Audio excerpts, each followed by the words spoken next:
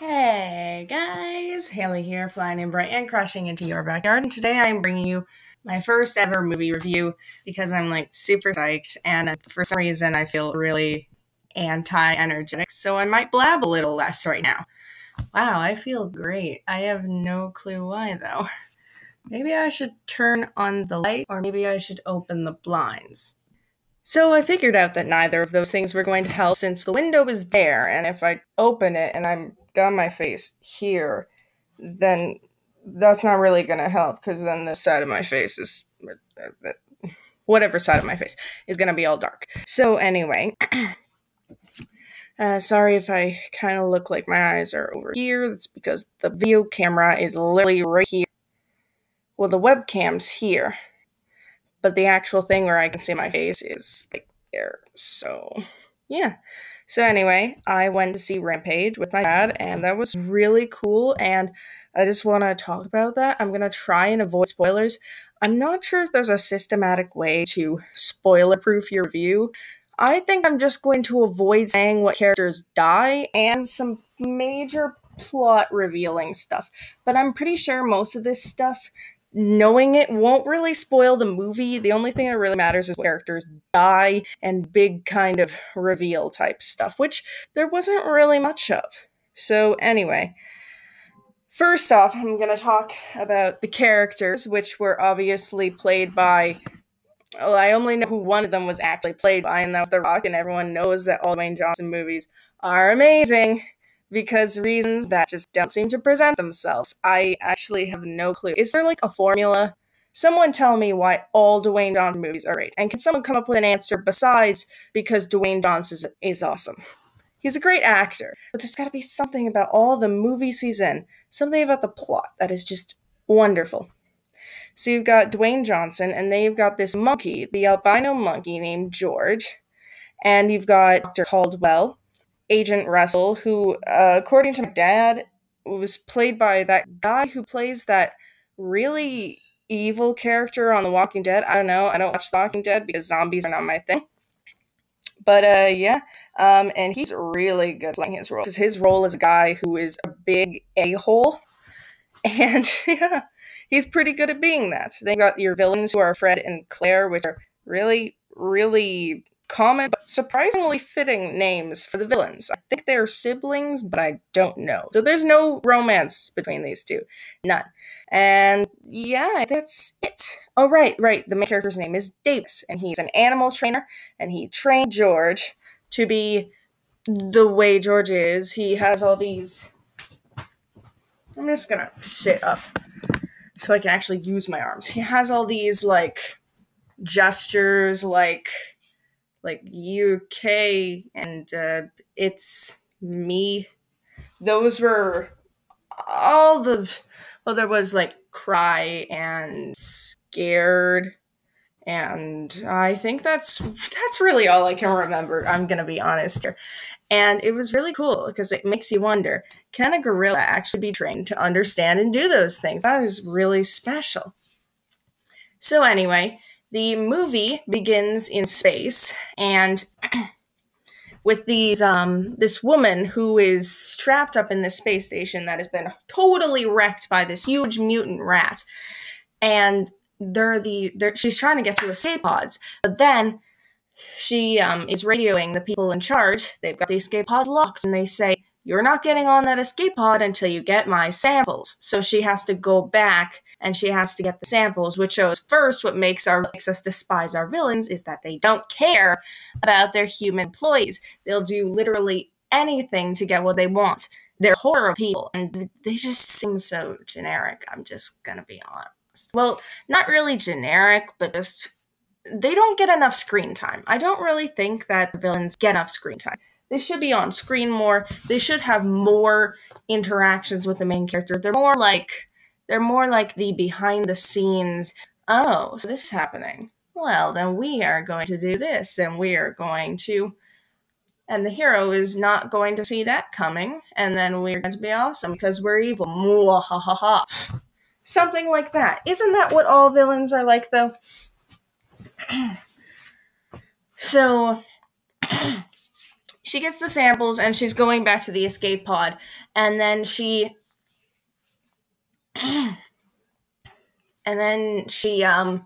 is being chased by the big mutant rat, and then she goes into the escape pod and she jettisons it out. Like, the window's real scratched up, and I'm not gonna say what happens next because I don't want to like bring any spoilers or anything into this. Long story short, 3 of the canisters ended up falling into Earth and crashing right into the place for animal conservatory stuff. And these things, the cancer of whatever, mutagen type nonsense stuff, ends up getting into the systems of a wolf, a gorilla, our gorilla, George, nice name there, by the way, and a crocodile. And these things, whatever is in that stuff, is like way worse than steroids.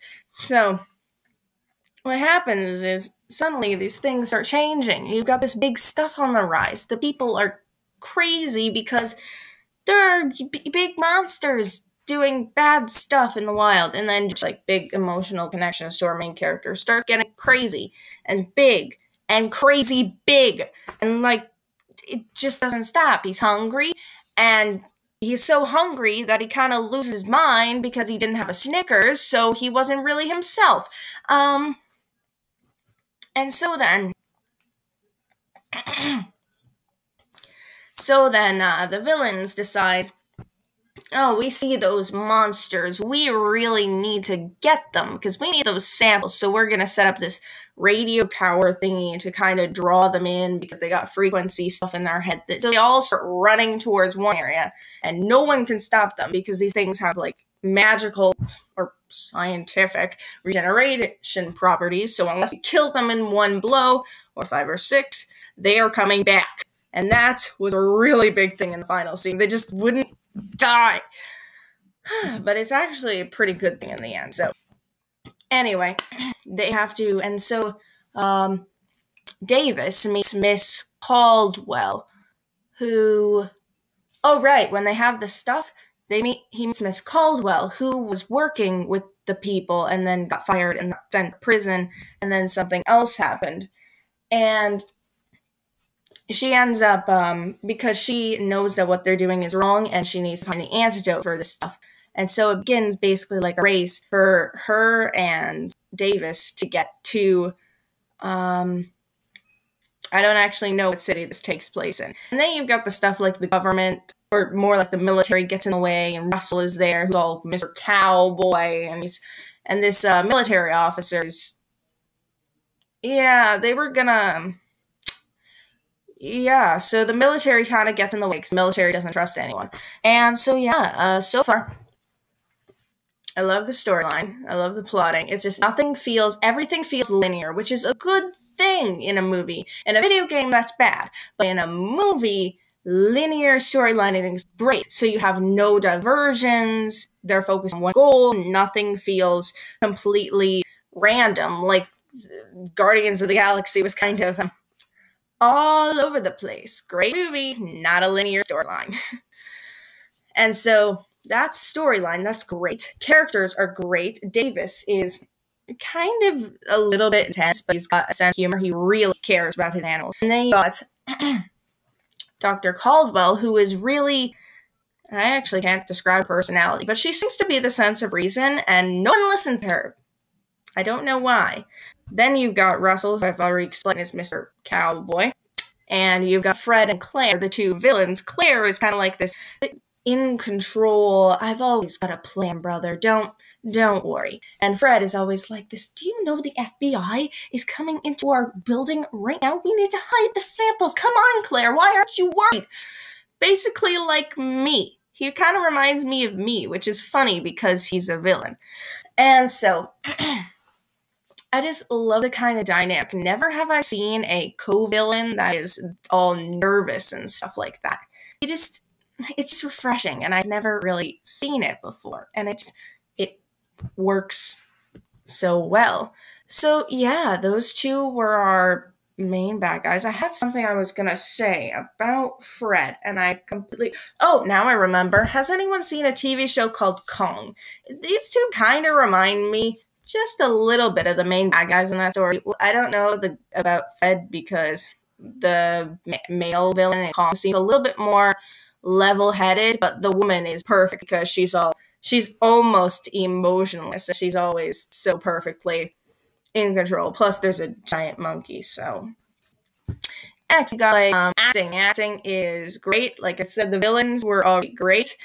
And I just love, there's so much humor because the monkey, like, you know, in movies where you've got a character who communicates through something other than speaking, like Chewbacca. Chewbacca is, he's a great example of that because you never know what he's truly saying. You only have Han Solo there to say, oh, really? I don't know what I'm talking about. Oh, right.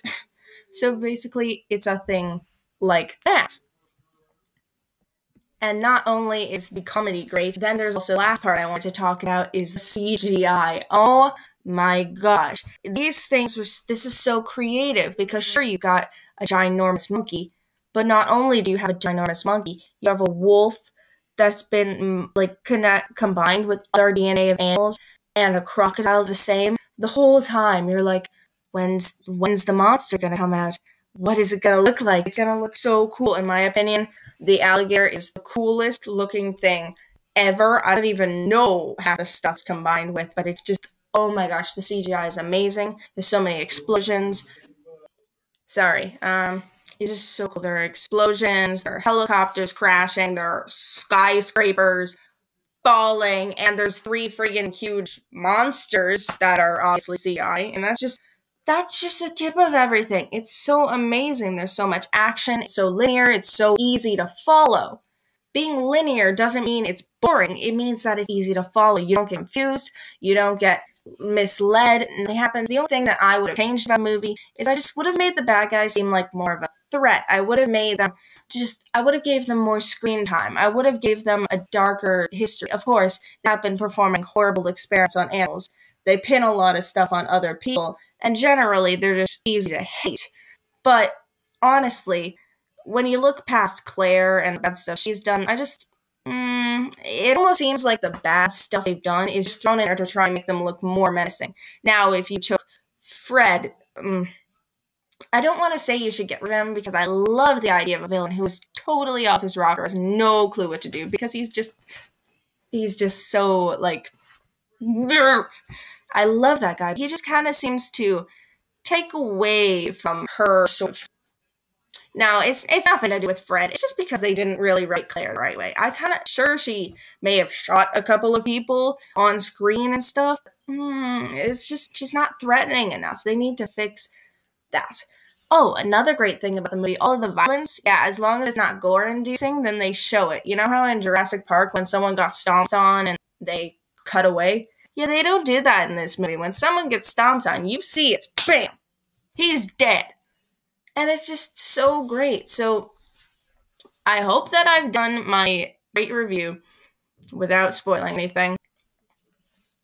What is the main point, main idea, the lesson you gain from this movie?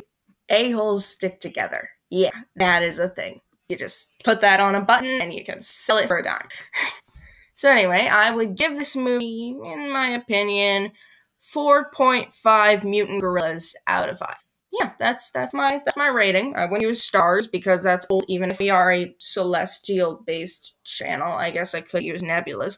But I don't want to, so I'm gonna use mutant gorillas. I have a feeling that if I was going to do, like, I don't know, they'll change by thing. And I have dinner waiting for me, and I have to go.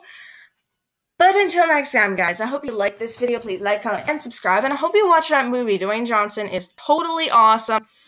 I've got a couple of things coming up that I've got planned that are totally awesome. I want to do something about Canada. I want to do something about Hufflepuff because I'm a Hufflepuff, as we all know. Well, no one knows that because no one watched any of our Harry Potter videos. So why don't you go watch some of those? They're actually pretty funny when you actually take a moment to look at them. So, if you guys like this, please comment, subscribe, click that bell, and become part of the Star Squad today. And until next time, guys, this is Haley flying out.